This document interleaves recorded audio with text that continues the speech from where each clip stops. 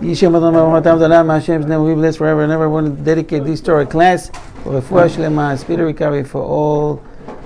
Every name you want to mention, please do it now. And also for all the Israeli soldiers and the security forces in Israel and around the world. And Hashem bring them home back safely. Soon, Bezat Hashem. So this is class number 13, and more to go, Bezat Hashem.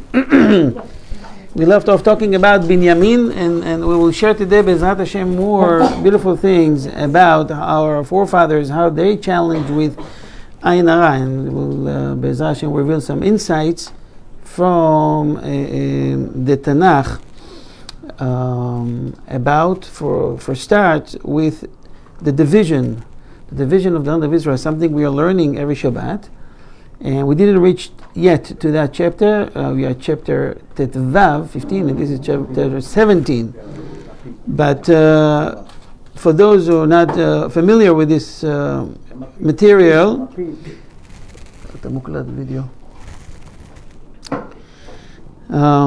Yoshua is dividing the land of Israel to the tribes according to a lottery. It's mostly it's a heavenly lottery. We know that Hashem is in control, and everyone got their share. And at some point, the tribe of Yosef came to Yoshua, and they told them the following. This is a quote from Joshua 17:14. ברוך אתה אדוני אלוהינו מלך העולם שהכל נהיה בדברו. Islamu Ideki. You know what Islamu Ideki in Arabic means? יבורכו ידייך. May your hands be blessed. Okay. Amen. מדוע נתת לי נחלה גורל אחד וחבל אחד ואני עם רב. So they came to Yoshua. Go ahead.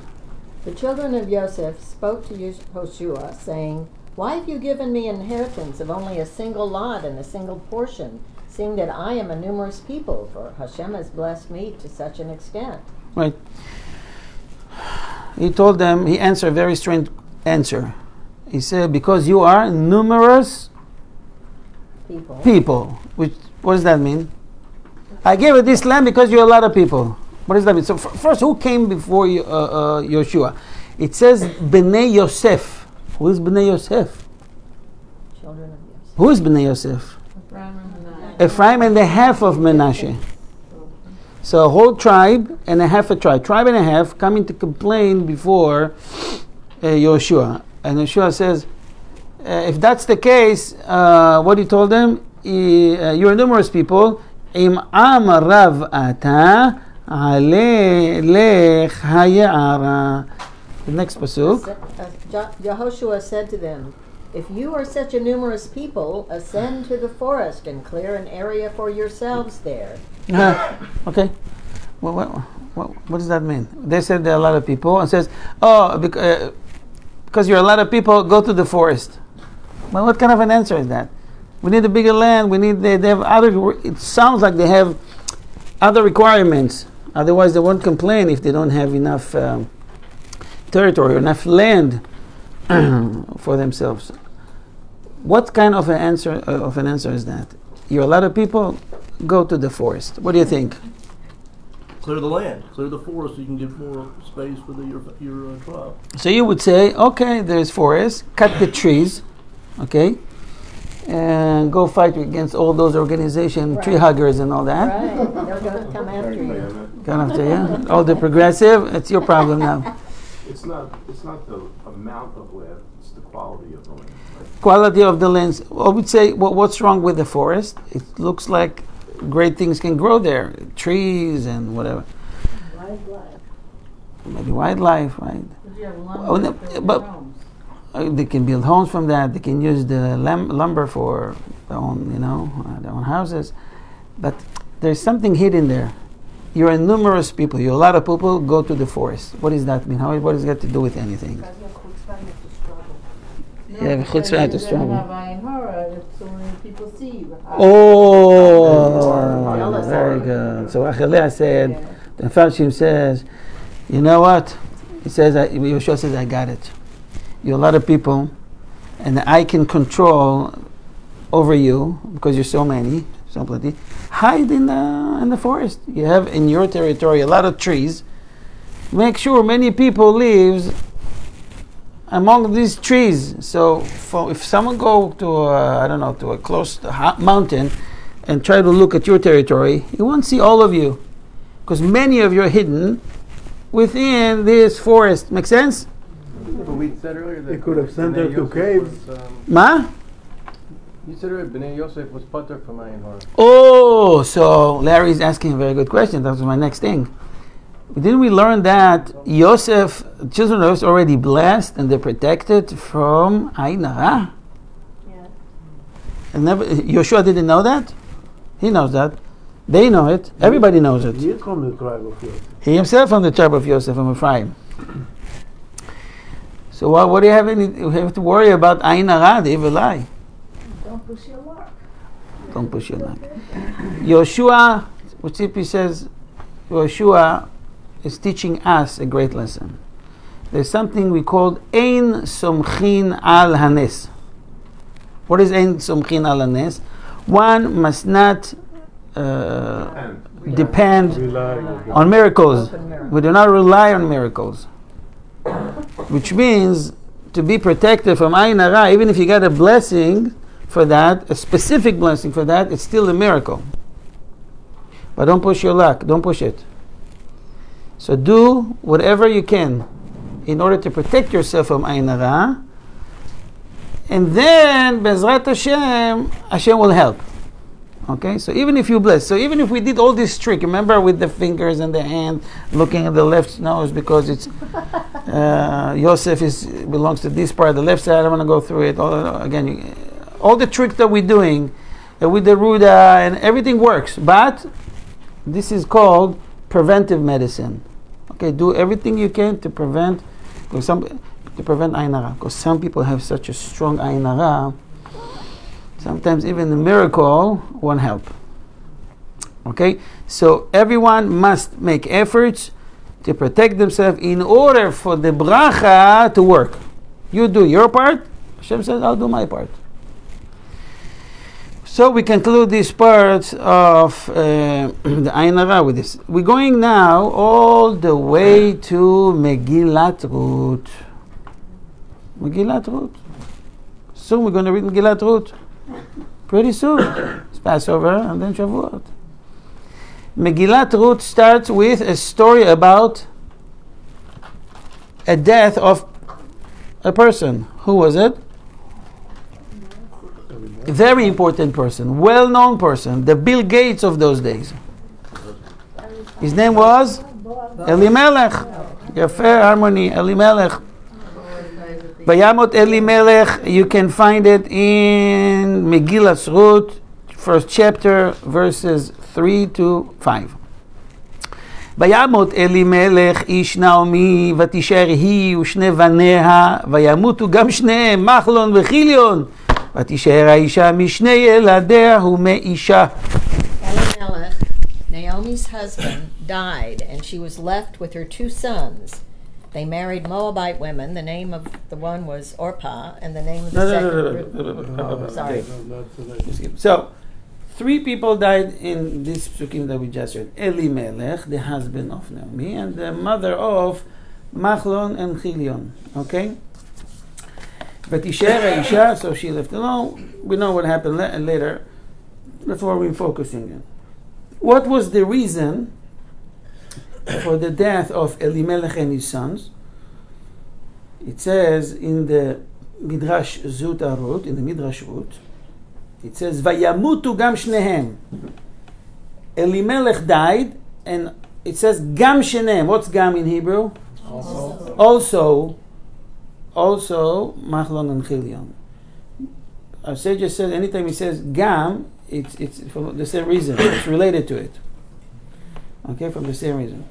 אל תאמר עין צרה אינו מכה אלא באבות, ללמדך שעין צרה מכה אף בבנים. The bad eye strike not only the parents, but would strike the children as well. But what happened? Why the ayin tzara, or the bad eye, or the evil eye that we see in a minute, strike Elimelech? What did he do wrong? What happened? He didn't go back to Bethlehem? He left. Listen, I can go wherever I want. What's the problem? Am I? Hold on. Am I the president of the land? Am I connected to anybody? This is my life. As a businessman, I'm traveling, and I like to travel. So I traveled to Moab, and I would like to stay here for a few months, maybe years. What happened? What's wrong with that? He was wealthy and he left. He wanted to become richer. He didn't want to, like, There was a famine in the land and he There didn't is. have people. There was a famine in the land. And it says, I'm going to share with you a word that it says. The Midrash says, it's because of ayin tzara, not ayin ra'a yet. It's ayin tzara. What is tzara, ayin tzara, or tzara ayin? Stingy. Nar, right. Tzara, it means narrow, means small, stingy, stinginess. It was too cheap. I mean, meaning he liked what he earned to keep for himself. So what happened was, it was a famine, and he was a giver, but then he noticed that more and more people coming to him. Sometimes Hashem gives wealth, many times. Hashem gives wealth through people that they will share with other people. Tell me why one person, I just read today, I got it, the richest man in the world, I forgot his name. The second one is Bezos. Jeff Bezos. Jeff Bezos. Amazon. I don't know him personally, but he has, for now, $198 billion. 198. Next to him, third place, is the guy with Tesla. Elon Musk. Well, only 195. Wow. Oh, What a person needs so much money? What for? to help others. I don't know if you do that, but if he does that, but just food for thought. So Elimelech, it was expected from Shemayim to help other people, but he has tzarut ayin. Due to his stinginess, Midat Hadin, the tribute of judgment, came down and strike him and his two sons. But what two sons? Money? What's wrong? What happened? Why his two sons? The first thing I have to say, their names were not exactly. Yeah, I don't want to go there. I know. Okay. I know. It's not their real name. Their after name. Anyways. You would name a kid. What is When the we name? study the Megillah, we'll see why their name were replaced. But it looks like, Malon and you know, there is a saying, Avot achlu boser v'shine banim tikhena. It's a question. If the parents committed a sin, why you punish the kids? Hashem promised to Moshe Rabbeinu that won't happen. If the parents didn't follow Torah and they get their punishment, the kids will be protected under one condition. What's the condition? She'en banim ochzim b'ma'aseh avot. Under one condition, that the children are not following the footsteps of their parents. Meaning, if they are tzaddikim, imagine to yourself someone that's a tzaddik, he did teshuvah. His father is a wicked. You shouldn't be punished for the actions of his parents. So that's a promise. It's never going to happen. It seems like the children of Elimelech follow his legacy, not to give so much. We can't take from him what he gave so far. But he did a grave mistake. At the most important time, they were supposed to support the Jewish nation, and that's the very reason why he was living at that time and getting all that wealth, to help people. And he messed it up. So he paid a very high price, the most ultimate price, with his own life. So he got so much money in the bank and he can enjoy from it. What's the point of having so many billions and he can enjoy from it? The Midrash says, Rashi says, Elimelech, Ashir Gadol Laya, he was very, very rich. Ufarnas Hador, he got a title, the one that is, I don't know how to say Parnas Hador. Sustaining the generation. Sustaining the generation. the whole generation was dependent on him, or something like that. And he left Eretz Israel. He had such achrayut, such responsibility, and he left. It's a business trip. He just forgot to come back. Mipnei tzarut ha'ayin. Our sages revealing the secret. What happened? He was stingy. שהייתה עינו צרה בעניים. He was stingy toward poor people. הבאים לדוחקו לכן נענש. They pushed him every day, more and more people that he knew, people that didn't know. They were supposed to understand that this is the time that they need your help. What we say about, it was said about Esther. Maybe la'et kazot, Esther, you're there. Maybe for that reason, you're there. Esther realized that, and she did what she did. She saved the Jewish people. At first glance, it looks like that this is a decree from Shamayim as a punishment over his stinginess, as it looks from the Lashon of the Midrash and Rashi that we just mentioned. But Yalkut Shimoni brings something, a different vision, a different way to look at it. And he says, Vayamot Elimelech died ish Naomi.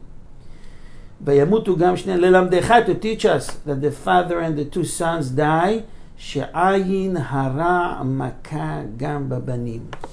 It's a very strong statement. So I tell you why Elimelech and the two sons died, due to ayin hara. What ayin hara? Who gave him ayin hara?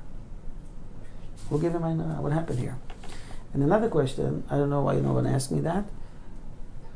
This family has a father, a mother, and two sons. Who died? Everyone except? But what's up with Naomi?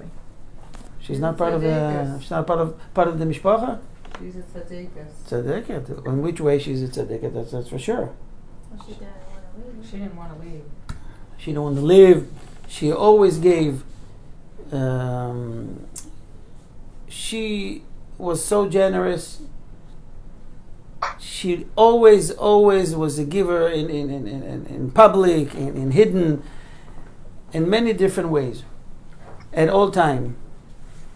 And due to her righteousness, she was able to serve herself. But we see her something else now that I want to focus. It says, according to the Yalkut, lelamdecha, to teach you that ayin hara, evil eye, would strike the father and also the kids, the sons. What happened? So we've learned one of the shields against ayin hara is to be a giver. As long as you give, you're protected from ayin hara. You know, many people, Baruch Hashem, has a lot of wealth, and they're well protected because they give. Many of them probably not aware of that. One second. Okay. Elimelech, as long, it says, Zchut atzdoko egeno. So, meaning that the merit of the tzedakah gave him protection. At the second he stopped, he removed the shields. And now he's exposed. Because it was midat adin all over the land of Israel. Tried to strike Elimelech every day. Can't go through the shields of tzedakah that he did. As soon as he stopped, he became vulnerable. And he got hit. When the midat adin start to work extra hours, it will hit the sons, it will hit the kids and families as well. So, you want to say something? I was wondering whether Naomi was aware of her husband's stinginess, and did she try to influence him to be more generous? I didn't see any information about it. If she was a tzaddikas. And also, did she know he was that way before she married him? Or do we know anything about that? We don't know. We don't know. But we will see Be'ezrat Hashem, I think it'll be later. Yeah. We see that another person, not Jewish, that he was a giver. As long as he gave, he was protected. As soon as he stopped, he lost everything he had. Who is this guy? We'll see Be'ezrat Hashem later. Maybe hopefully today. So, we've learned that nevertheless, it was a midat adin, very active against everyone else. he should think. He says, everyone else suffering. And Baruch Hashem, I have business, I have money, I can provide myself, my family. He didn't stop to think, how is it possible that his business is usual and yet everyone else get hit? But he got a grave punishment for his behavior, his actions. Moving on to the next figure with a very strange request. Let me start by asking you a question. Anyone that wants to have children, what do you wish to himself? What kind of a child they want? Healthy, the smartest in the generation, the big Dolador, the Godolador, Midos, will be everything to be in the top of the pyramid. Number one, numero uno, Type A. right? Type A plus. Beautiful, Baruch Hashem. Beautiful. Thank you. That's what you wish to yourself, right? You wish to have the best children, top of the line. And here comes a lady that asks, do you hear about a lady that asks an average son? Hashem, give me an average one. Did you hear about that before? Not a I'm Jewish going to quote now. Not a Jewish mother. Not a Jewish mother. I think she was very much Jewish. So it says about Hannah, the mother of Shmuel. She was, what was the problem? She couldn't bear children. Okay. How you say akara? Barren. Okay. She was crying before Hashem, and she said, I'm going to quote from Book of Shmuel A, Shmuel Aleph, first chapter, verses 10 and 11. Vehi marat nefesh vatitpalel al Hashem uvako tivkeh. She was crying for years. Her husband is the Gadol Ador. Her husband's name is Elkanah. There's a settlement in Israel named after him. Elkanah, right? In Shimon.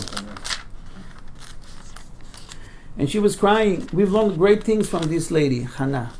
What do we learn from Hannah that we do every day? The silent tefillah, right? Silent tefillah.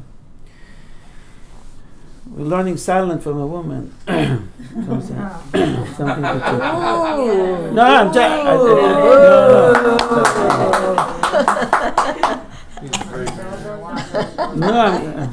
Your wife gets a recording.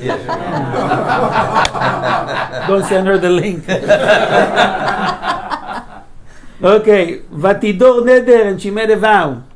ותאמר השם צבאות, אם רעו תראה בעוני אמתך וזכרתני ולא תשכח את אמתך.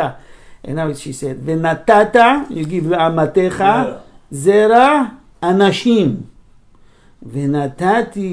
ונתתיו להשם כל ימי חייו, ומורה לא יעלה על ראשו.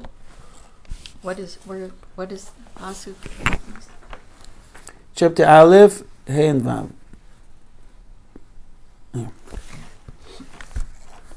I'm sorry, Yud and Yud Aleph. 10 and 11. Sorry. She was feeling better, and she prayed to Hashem, weeping continuously.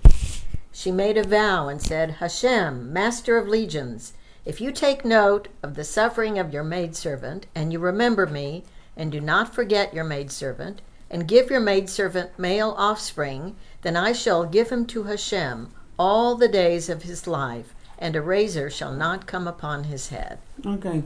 So, by the way, what age he entered the Mishkan?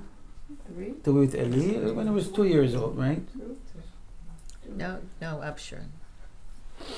So, and he was there for, it was dedicated to Hashem for 50 years. So, and he died at the age of 52. Okay.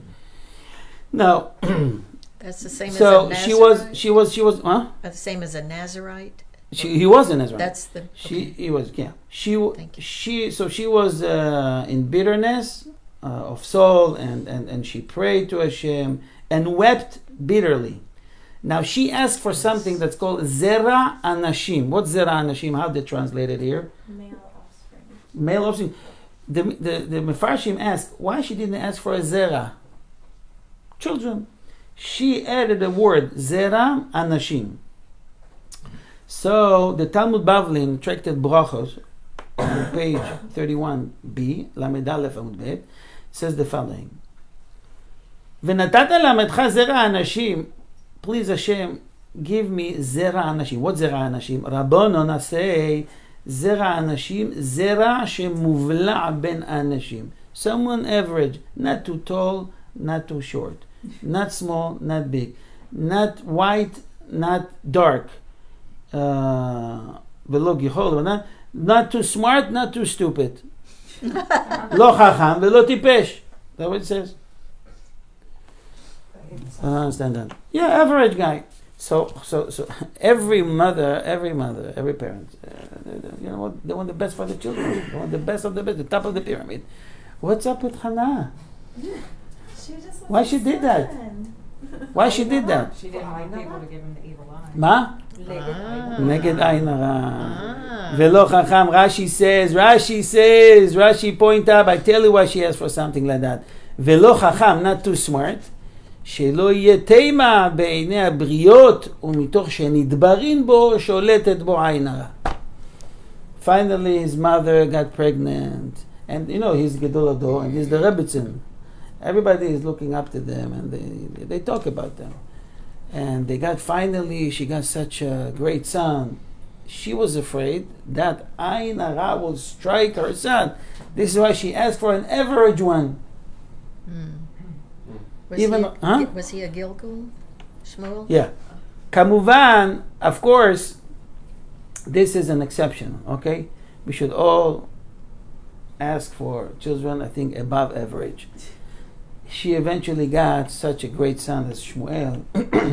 He was compared to Moshe and Aaron together, and he was really great influence over that generation. He was anointing two kings, Shaul and King David. Okay, she was afraid basically from hitpa'alut, from amazement. Remember, amazement can cause attention, and attention will bring curiosity and jealousy and the whole package. Hashem, I'm happy with an average son that will continue the legacy of my son, my husband Elkanah. What happened there eventually, Be'ezrat Hashem, when we learn the book of Shemuel, we see what about the relationship between her and Penina, what happened between the two, and why she got such a great son like Shmuel. Why she got such a zchut to have a son like Shmuel. It was not an ordinary, normal son. He could speak at the age of 2. Speak, make a conversation. You think Eli, the leader of that generation, the Kohen, will accept 2 years old to still have diapers in the most holy place? Hashem was communicating with Shmuel when Eli could not hear the words. When Hashem called him, Shmuel, Shmuel. Shmuel thought that Eli is calling him. We're talking about top of the line, very special figure.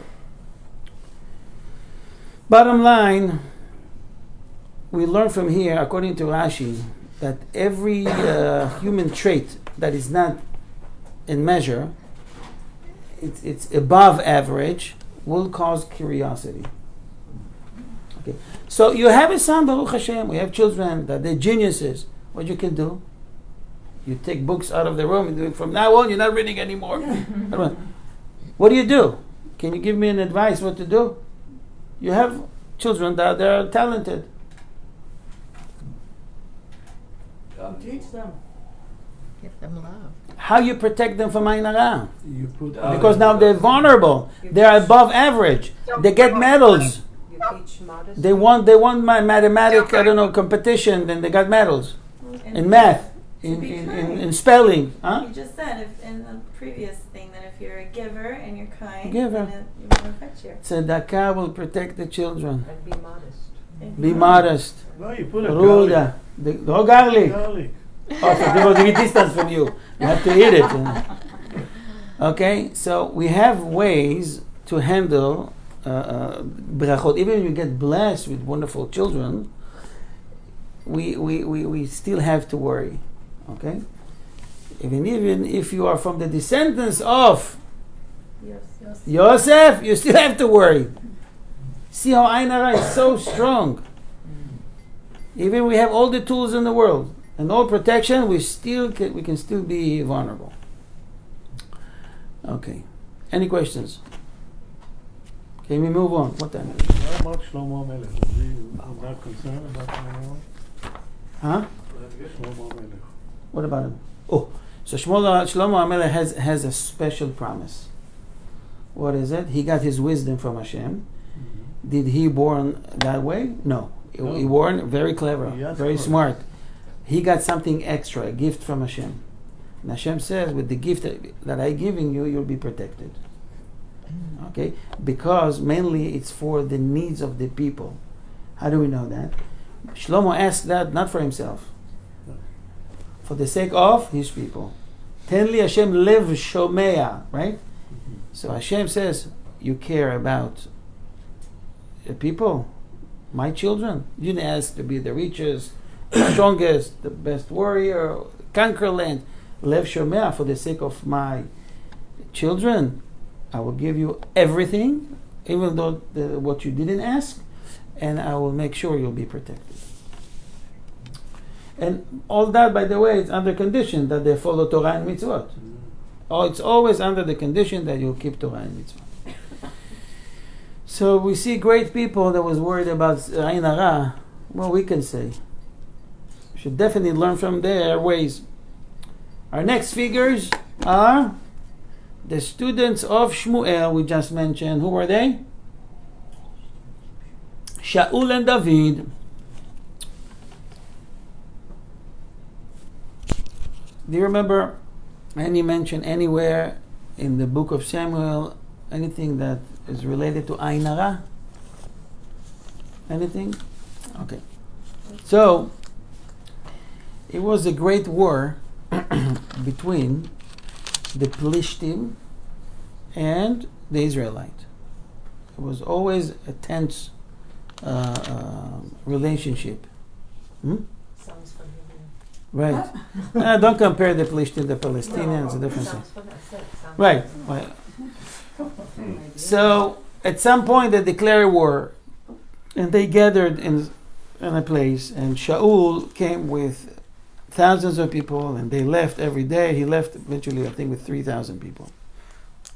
At some point, to the battle zone, a young man came. Young man. Not even 30 yet. Who is it? King David. It's the famous story with Goliath. Okay?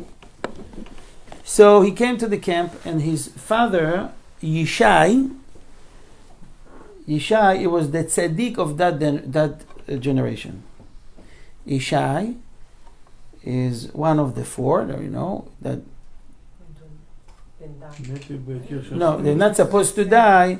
It says metu be'etio shel nachash. The only reason they die, these people, these four people, is because the serpent brought so much judgment to the world, and he brought death to the world.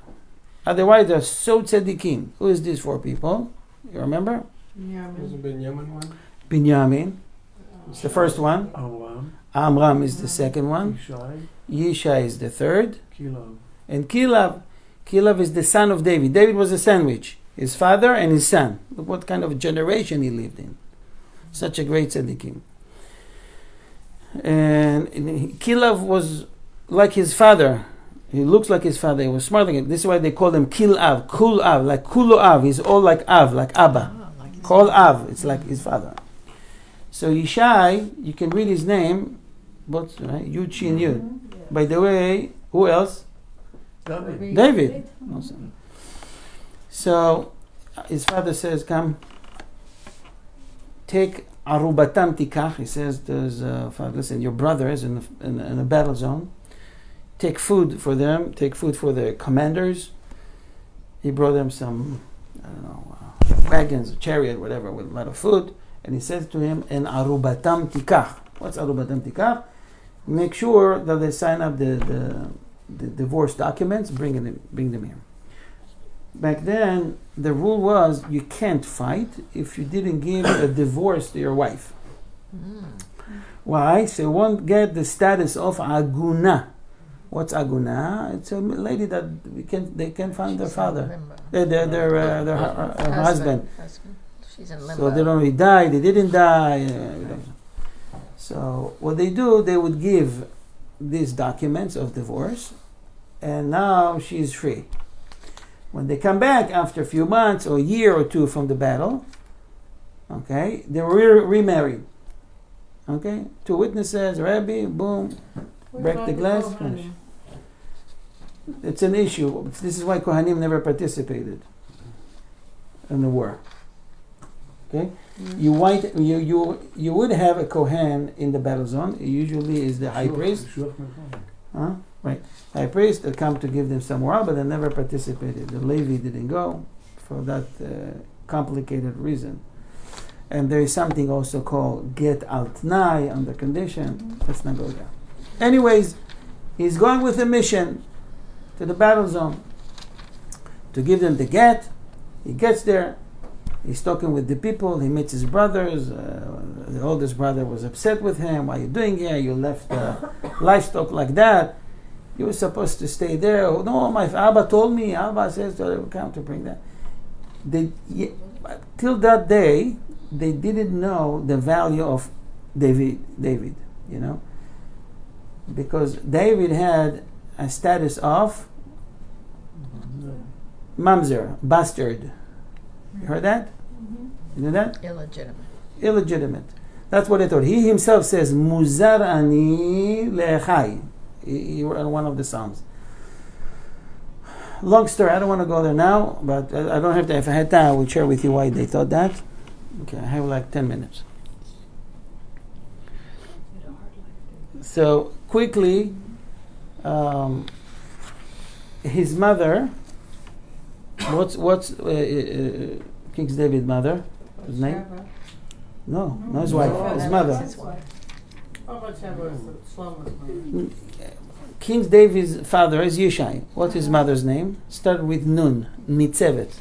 So her name is Nitzevet Bas Adiel. So Nitzevet Bat Adiel wants to have a child with Yishai. Back then it was an issue in the Bes Midrash about Moavi, no Moavi, because Yishai comes from Ruth. So an issue rose up in the shul, in the Bes Midrash, about the Moavi, yes, no, Moavi, man, Moavi, female, Moavit. So Yishai told his Nitzevet, it's a tzadikah, the rabbis, and listen, for sometimes I can be with you, till I figure it out in the Bes Midrash. They already have children. But he knew if she goes to the mikveh, to be together, she prepared herself, and she couldn't, she wanted to have a child with him. Okay, I'm just giving you the time. And Yishai, in one hand, he can be with his wife, but in the other hand, he can be with other women. So he told the servant to prepare herself. Everything is halachically good. Okay. The servant came to Nitzevet and said, "This is your husband tonight. I need to prepare myself. Thanks for letting me know." What she did, she went to that room to be with her husband, and her husband thinks this is the servant.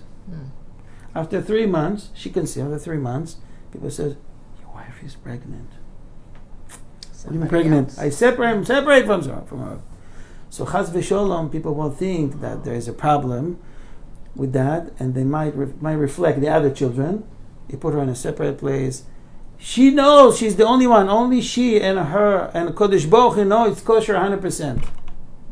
And she kept silent for 28 years. Didn't say anything.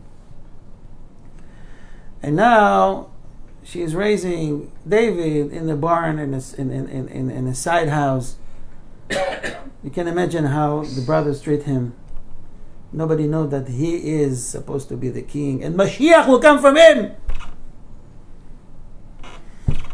So he's now in the battle zone. How they treat him? As a not kosher son. They don't know the truth yet. The truth will be revealed later. He didn't know it either. Did he? It's a good question if his mother shared that with him or not. But his half brother, I guess so. He suffered. He suffered a lot. And okay, let me not go there because it's debatable among the Mefarshim if he knows, because he wrote some of the Tehillim when he was there, and you can know from that he knew, but something. Anyways, going back to the battlefield, he's there, and all of a sudden he hears, while he's talking with his brothers, someone is screaming at the Jewish people. It was a big guy. His name was Goliath, coming twice a day, early in the morning, exactly when it's time to read Kriyas Shema, and in the evening, and yelling and challenging them. Come fight with me. We don't have to go, army against army. Many people will die, just one-on-one. The losers will become servants to the winners. And using bad words, and King David couldn't stand that. He says, who is this guy that's saying such things against my God, my Hashem? So I told him, shh, you're crazy. This is crazy Goliath. He's going to kill all of us. Shh. He says, no, shush, don't tell me shush. Who is this guy? King David was full of emunah. He's a little guy, full of emunah. And says, okay, let me discuss it with King Saul. How he could reach King Saul? Because King Saul knew him from before. He was playing the harp in his house, and the violin, the kinnor, maybe other instruments. He knew them. Bottom line, I don't have time. Bottom line, a conversation started between Shaul and David. And David is convincing Shaul that he is prepared. He can even defeat this guy. So for 40 days they hear this crazy guy that if you read Targum Yonatan, you'll see the conversation that Goliath was saying. It was actually saying, who is Shaul? He was challenging Shaul. Who is Shaul, your king? What did he do in his life to become a king? And then he gave them a list of people. I killed so many, and I did this, and I did that. And the Plishtim, my brothers, didn't make me even an officer. I'm just a regular commander. I'm on the regular soldiers. Who is this Shaul? I'm challenging him.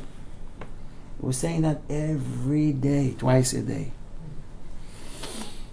So David told Shaul, but no volunteers, by the way. No one volunteered. No one takes such responsibility. You know? Halachic, they said, not that we don't have someone to fight against these guys. We have people that know Krav Maga and all that. That's not the issue. It's a responsibility. If we lose, then it's going to be on my shoulder. You know, halachically, excuses.